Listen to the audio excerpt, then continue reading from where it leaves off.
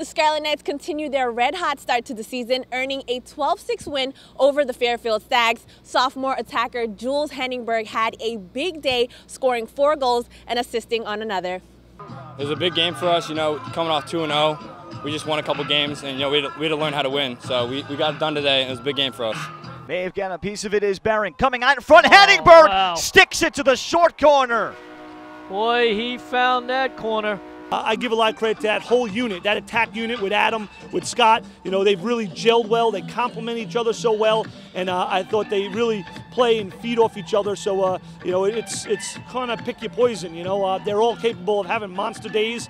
Jules had a hell of a day for us today, and we look forward to that group just getting better as we head into March and continue through the season. Now from goal line extended, it is Beta to the wing. Sharon Lambetis, and he picks a corner pocket. All the credit goes to my teammates. Just those one more passes, letting us get open, and got to thank them. This is a big step for us. We haven't beat Fairfield in the last 10 years, so it's a big win for our program.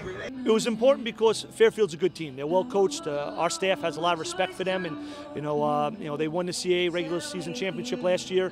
They've won the last 4 against Rutgers, so that was the first win for Rutgers against Fairfield since 2004 when Timmy White scored a game winner in triple overtime. So I thought that was a great team win, and certainly excited to be 3-0 in the month of February, and now we got to head into the month of March and get ready for going on the road, focusing on ourselves and getting better. I thought today was a great learning experience with some film stuff that we can share with the guys on Monday, with situations that we can probably do a better job of playing out of. But all in all, great win for the program, and like I said, we haven't beaten Fairfield in 10 years, so we're certainly very proud of the guys today.